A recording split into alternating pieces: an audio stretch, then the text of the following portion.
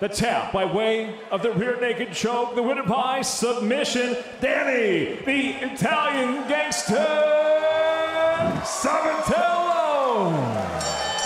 And we warn all of the kids and closed captioning operators, you're about to hear some things. To Big John we go. Yeah, I know once I get to my attacks and I fight my style, nobody can fucking beat me. And I mean nobody in MMA at the bantamweight division. Hawaii, you guys are fucking savages out there. Love the applause. If you're cheering for me, thank you. If you are not, go fuck yourself. By the way, you'll see, if you get a look at Kerry Hatley, if he steps back into this shot, you'll see he's wearing a purple wristband on his right wrist. The referee's flag purpled up, sporting the official color and sport bands of military children.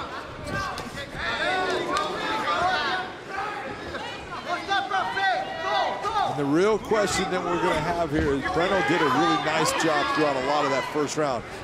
But we've seen that when he fought Josh Hill, he did get a little tired going into the third round. Is the pace going to be something that starts to slow his action down? Nice jab by Breno. Sabatello has 4-letter words for days, and he's got cardio for days. I have never seen the guy get tired. He knows when to take a second just to grasp air, and he continues to come back. He is in just remarkable condition, and he can carry a pace. But that was a beautiful right hand by Breno right there. I don't care how good a shape you are, that will get your attention. That was another. Breno got his attention. That second left really got through, and again, Sabatello's in smart. Immediate level changes as soon as Breno scores. And Breno made the mistake of allowing him to take the back. Danny Sabatello had a word for Scott Coker. That's some serious high-level multitasking. It's always good when you talk to the boss while fighting.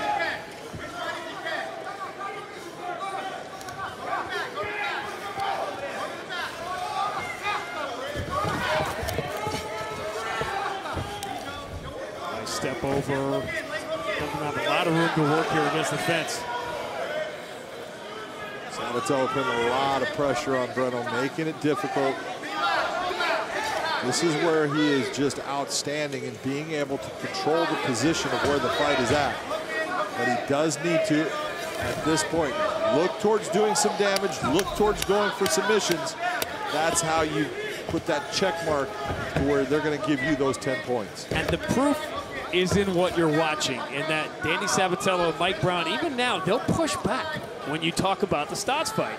But look at what we're seeing. Exactly. What the actions are saying that they heard the words they were told. Mike Brown knew. Of course he did. And obviously, Danny's his fighter and stuff, but he's been telling him, hey, when you're in these positions, I need you to open up more. I need you to do this. And you're seeing it. You're seeing Danny listen to him. He took that information. He's applying it in the cage right now. Just an outstanding performance so far. Think about in the old days of basketball when there was no shot clock. You could hold the ball for 45 seconds, but did you score at the end of the possession? And how many college teams did that?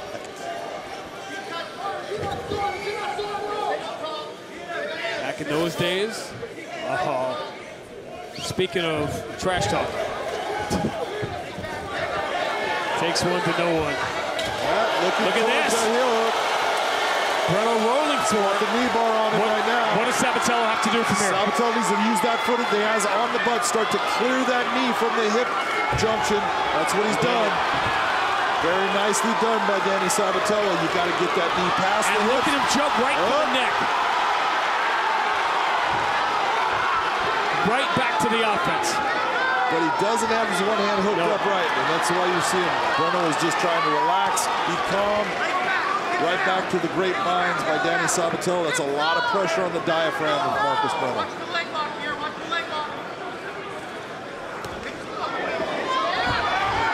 Good elbow strikes, and this is what we're talking about. Damage in these positions. Don't just continue to try to hold position.